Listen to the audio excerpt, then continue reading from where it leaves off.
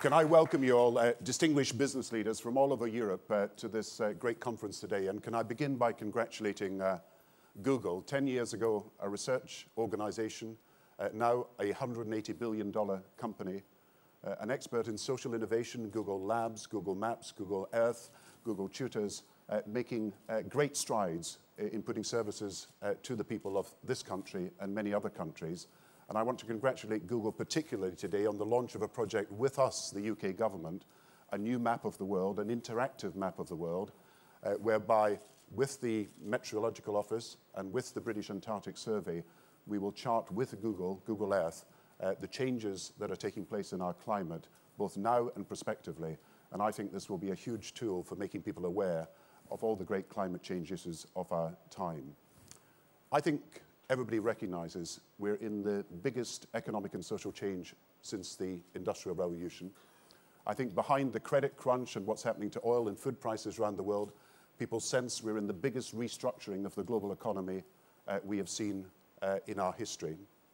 I think people also sense that there's a shift of power taking place from west to east as Asia is in the ascendant, rising as an economy.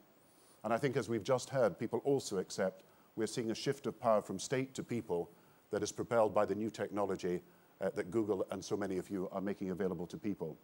And I think people may sense that we're on the throes also of creating the first truly global society, people able to communicate with each other, organize with each other, and at the same time find that they have common cause with each other. Churchill once said that those who try to build the present in the image of the past will miss out entirely on the future. And he also warned about people who were facing change, resolved to be irresolute, he said, adamant for drift, solid for fluidity, and all-powerful for impotence. And that is a warning to all of us. So this is, I think, not the time for standard political speeches, not the time for the sort of speeches that politicians make going around the country, where they go to each different town and give exactly the same speech, and usually are bored giving that speech themselves. This is the time for doing something different. There's a story told about Einstein, the great physicist, who ventured into the realm of politics, as you know, at certain points in his life. And he published a book about his thoughts and went round all the different towns of Britain giving a speech. And he gave exactly the same speech to an audience that was in the different towns and cities of the country. And he got so bored with doing it that one night his chauffeur, who'd been driving him around, who'd listened to all the speeches during the time he'd been traveling the country, his chauffeur offered, having remembered everything that he said, to give the standard speech instead. So Einstein sat in the audience, and the chauffeur went up and gave the speech. And it went very well because he remembered every word of it until something went wrong. The chairman for the night decided to invite questions for the audience. And the first question was, how do you relate your theory of relativity to the intricacies of quantum mechanics? And the chauffeur was stumped, didn't quite know what to do. And he said, look, friends, this question is so easy that I'm going to ask my chauffeur to come up from the audience and answer the question. Now, I want to say today that your industry is driving the next stage of globalization, that the lessons we learn from the success of this industry are the lessons we've all to learn if we're going to make globalization work for the future, and that we can also learn lessons about how we build not simply a successful global economy, but a global society. Now, what do I mean by that? I mean, first of all, that you stand for an open and non-protectionist economy. The only way the internet and the new technology can work is if there is openness and if we are not protectionist.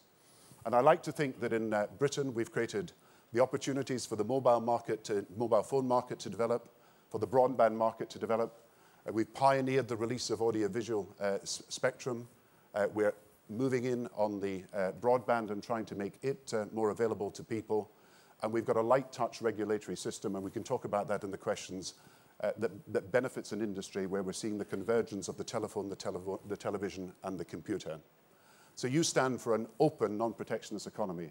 You also stand for a flexible economy that is capable of responding with light touch regulation, not heavy touch regulation, to the challenges of the time.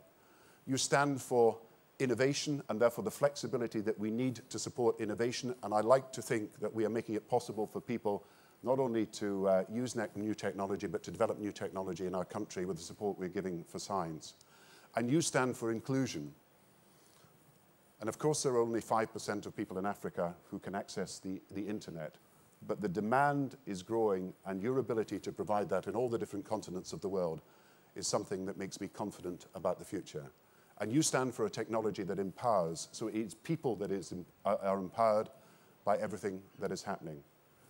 And these are exactly the lessons that we've got to learn if we're going to have a successful global economy. We will not have a global economy that works for the people of this world unless it is open, it is flexible, it is about free trade, it is non-protectionist, it is inclusive, it is empowering, and it is about building a society. The problem we've got at the moment is that protectionist sentiment is growing in almost every part of the world. If you go to America today, the debate is about how they can restrict imports from China and other countries. If you go to parts of Europe today, the debate is about heavy-handed regulation of hedge funds or of sovereign wealth funds or of other instruments of finance in the economy. If you look around the world at the moment, you've got a fearful population, partly because of the credit crunch, partly because of the rising food prices, partly because of rising oil prices. And there's absolutely no doubt that protectionist sentiment is growing, particularly in America and Europe.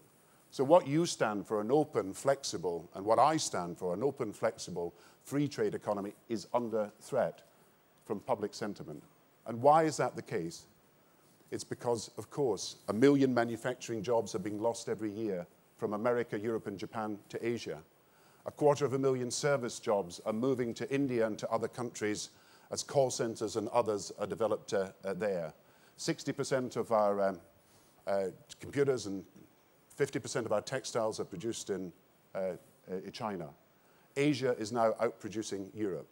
And you can see the public reaction in the States and in Europe as people become more fearful about the jobs. And ironically, all the great successes of globalization, which is to cut the price of consumer goods, which is also, in addition to that, to keep interest rates low because inflation is low as a result of the counter-inflationary effect of Asian prices, are forgotten by people as they worry about their jobs, are insecure, and want to see politicians intervene to protect, to shelter, to stop the clock, to freeze frame. And that is the debate that we're seeing in many parts of Europe and America at the moment. When I was at the International Monetary Fund meetings some months ago, there were demonstrators outside, and one of them had a placard saying, "Worldwide Campaign Against Globalization." and that is the irony, that all the beneficiaries of globalization, particularly in Europe and America, see globalization as a threat. They feel themselves victims and not beneficiaries, and at the same time, they feel themselves losers and not winners. So here we have this contradiction. We know that the only way we can have a successful globalization is following the principles of your industry: open, flexible, inclusive, empowering. We know also that public sentiment, just as at other times of rapid change, is moving to be protectionist. So what do we do about it? It seems to me pretty obvious that we have now got to put the case for globalization. First of all, we've got to show people that the growth in the world economy, as Chinese and Indian people become consumers, is going to be very substantial in the years to come. I expect the world economy to double in size in the next 20 or 25 years. And even although we're going through the credit crunch and growth is faltering in America and Europe at the moment, we must not lose sight of the basic optimism of a world where producers become consumers in Asia and the world economy is going to grow at a very rapid rate. The second thing that I think we can tell people that is about an optimistic view of the future is, of course, this, that there are huge opportunities for people in every continent of the world. It's estimated that there will be 1 billion more people in skilled or professional jobs within the next 20 years. So the opportunity for social mobility, not just in China or India, but the opportunities for people to make the best of their talents in countries like ours and in America and across the whole of Europe are enormous indeed. The third thing, of course, is that technology will empower even more. And just as I look at what we can do in the public sector in Britain to empower people in healthcare with greater access to information for self-medication and everything else. In education, greater access to information for people to study at home and to draw on the lectures and the lessons that come through the internet from schools and colleges and universities. In crime, for people to map the areas where crime is happening and to be far more aware on a day-to-day, sometimes hour-to-hour basis of what's happening in their neighborhoods. All these great advances that are possible will empower people with new opportunities for the future. And I think it's also true, something else that we should say to people, we can in the next 20 years create a truly global society. Think of the monks in Burma. 20 years ago, 10 years ago, even 5 years ago, we would have had sentries standing over fax machines to stop information getting into a country. And now, even with a repressive regime like Burma, information cannot be repressed forever. Information cannot be suppressed, and it comes out of the country. Think of the Philippines, where President Estrada was brought down by what people called, after 1 million people texted to come together in a demonstration, the first coup de text in history. And think of Make Poverty History. Millions of people around the world linked by the internet, galvanizing their efforts together to bring about substantial social change. So what are the policy changes that I would propose we consider?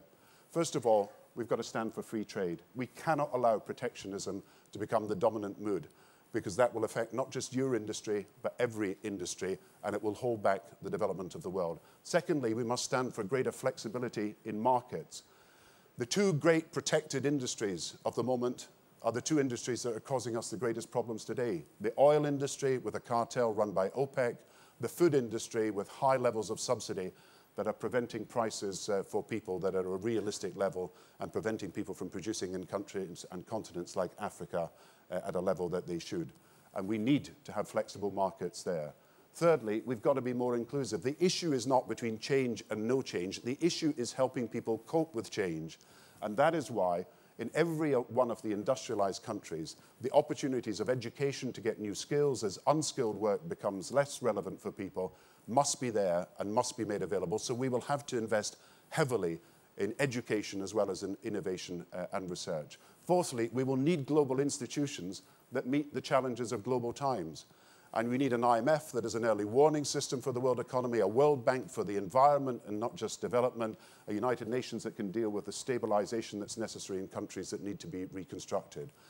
And we will need, of course, to encourage the development of a global society in our times. I believe that the challenges ahead for this world make us all optimistic rather than pessimistic. I believe that an industry like this can fight the protectionist sentiment that undoubtedly exists when people are fearful for change. But I believe that we must become proselytizers of a message that instead of a worldwide campaign against globalization being the common mood of the times, that we fight a worldwide campaign for globalization. It was said in ancient Rome that when Cicero spoke, people said, from the eloquence of his remarks, great speech. But it was said in ancient Greece that when Demosthenes spoke, and he too was eloquent about what should be done, the public then said, let's march. And I believe that we should all be marching as one for a vision of globalization absolutely central to the industry you represent, open, flexible, inclusive, empowering, and building a global society in our times. That is a challenge that I believe we can all meet together. Thank you.